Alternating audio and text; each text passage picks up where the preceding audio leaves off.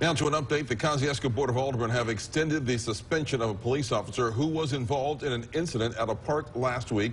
Braxton Goza is accused of turning his body cameras off, pointing the red light on his taser at teens, and then yelling at them. According to Breezy News, Goza's suspension has been extended by 2 days, making his suspension a total of 5 days. Additionally, he will be required to take de-escalation training, have an evaluation every 30 days for 3 months, take policy training, and also have his body cameras video randomly viewed and be placed on probation for 6 months.